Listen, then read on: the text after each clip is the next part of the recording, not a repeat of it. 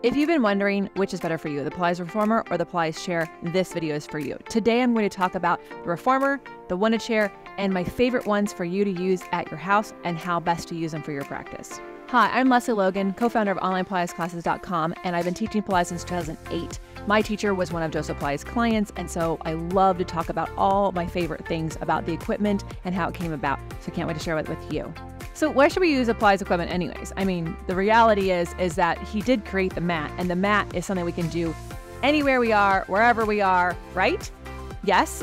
And also he realized really quickly that people had a hard time doing the mat. We are disconnected in a lot of places. We have imbalances. And so he created the equipment like the Reformer, Cadillac, Wunda chair, and all the other things to help us get those connections so we can apply them to the mat.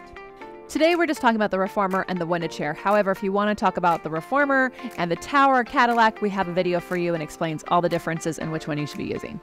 Welcome to OnlinePilatesClasses.com, the most supportive Pilates-loving community across the globe. Enjoy new weekly classes from our amazing teachers. Download the OnlinePilatesClasses.com app today.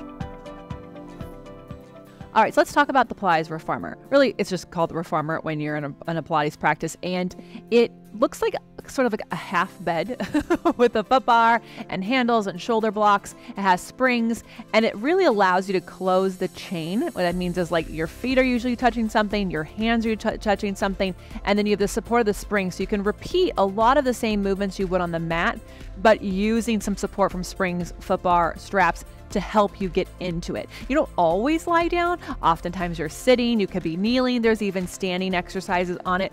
The more advanced your practice gets, the more different planes your body goes through as you use it. The reason to use it, the benefits are that it actually is really supportive, and it really does allow you to kind of understand your body and get feedback, whereas on the mat you won't have that feedback. So let's talk about a Reformer for your house.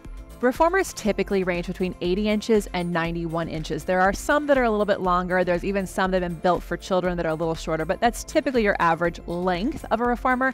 The width is about, I would say like 2 feet. Could be wider. There are some that do that. So they do take a significant space. Yes, there are some that actually go under a bed, or there are some that people try to sell it fold up. When you get to those compact ones, you're actually losing a lot of the support and sturdiness and some of the other things you'd use for the Reformer. So the standard ones that I like people to get are going to be between that 80 and 91 inches. Now the cost, there are going to be some Reformers you're going to find under $1,000, but you're looking between $1,100, about $5,000, maybe more dollars, especially if you get one with a tower attachment on it. So they are a significant cost, and they take up some space.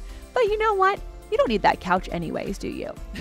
Now, my favorite Reformer is going to be the Contrology Reformer at 80 inches. If you are under 6'3", it's totally a great size for you. If you are going to be taller than that, then you might want to look at their 86-inch one. The reason I like the Contrology is it's most like what Joseph Pilates created, and the way the springs are really there to support you. It's got a lot of great things going on. However, I've got the link below for that Reformer, and also all the Reformers made by Balanced Body, who makes Contrology. They have some really great Reformers, and the range of prices there, and also the length and size, so you can pick the one that's right for you.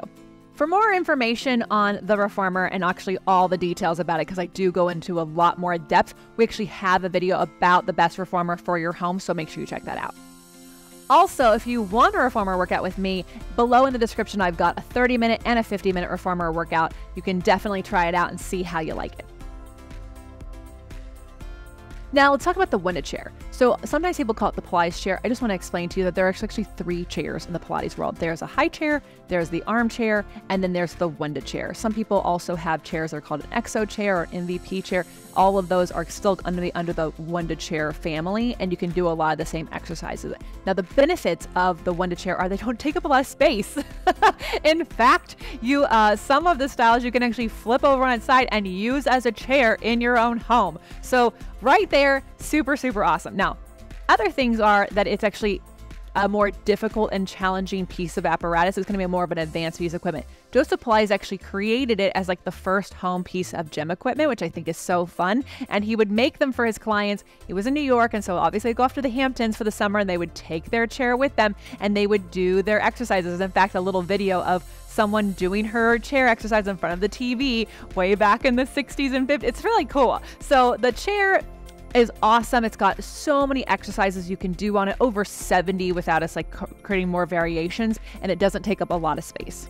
So let's talk about the cost of a Wunda chair. You're gonna find some in a variety of ranges, especially some that are made just to be a little bit more of an at-home piece. But I will say, if you're gonna invest in this, I really love some of the actual chairs that a lot of studios buy. So you're looking around between $1,000 to about $1,300–1,400 for a Wunda chair. So they're not terribly expensive compared to a reformer.